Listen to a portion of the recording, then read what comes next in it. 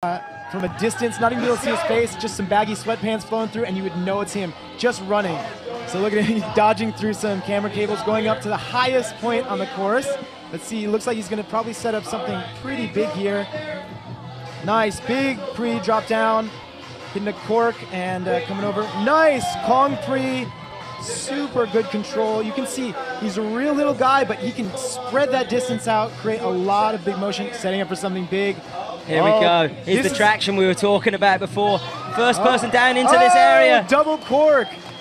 Spinning out of it, coming into a nice spot. Yeah, Foskey has the ability to hit a lot of really smooth parkour, hitting a ton of good precision and control, and then throwing in those really high-level free-running moves. Like you said before, his trademark style just coming through, like absolute fluid motion. There he goes. Yeah. Side flip above the judges. Here we go. Right, something big.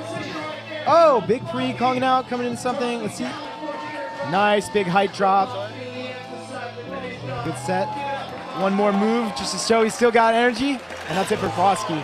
Fit a lot of moves into his 90 seconds there. Yeah, a couple times to prep some moves. That's not his style. And to those of you unfamiliar with the judging criteria, we are looking for difficulty, execution. So difficult, obviously, how difficult the tricks you're doing are, or the moves you're doing.